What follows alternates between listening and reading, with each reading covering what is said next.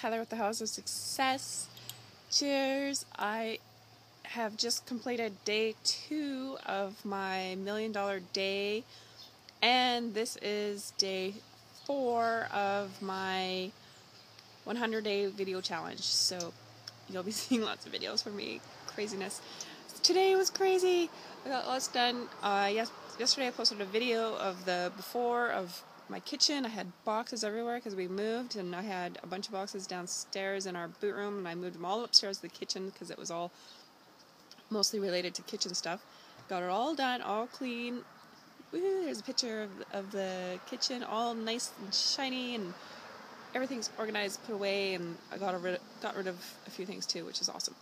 And then after getting some business stuff out of the way today, and some life always gets busy and interesting, but no worries, you move forward. And so I moved forward to the man room, which I posted a picture of yesterday. Here it is before, and now it is all cleared out. I got all the boxes out of there, organized, stuff put away in proper rooms that they were supposed to go to, because we just threw everything in that room before we moved, and it turned into our storeroom while we were renting out our house. Oh, sorry, I'm swinging. I hope I'm not making you dizzy.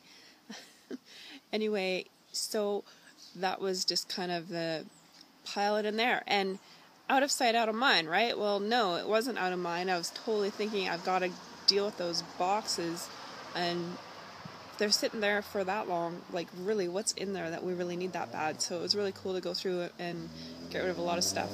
So thanks to the $1 million day, because otherwise I wouldn't have felt the, sorry, noise, car going by, felt the pressure to do it.